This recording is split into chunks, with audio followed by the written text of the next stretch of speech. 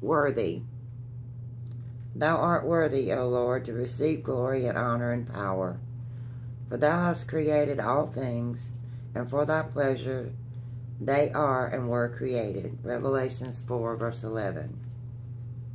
Within the vision God gave to John, he saw 24 elders before the throne of God. They were declaring the truths written in the verse. From God alone and from God alone do we exist and have a purpose. We are not an accident or an afterthought. Creator God designed this world with all of its wonder because it was His will. It is His will that we live, and He is therefore worthy of the praise of our lives. All glory, honor, and power are His, for we are nothing without Him. May you receive the honor you are due, Almighty God. I want my life to demonstrate the gratitude that I feel.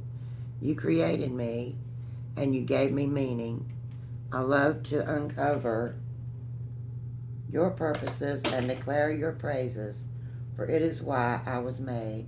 Nowhere am I happier and more myself than before you. Amen.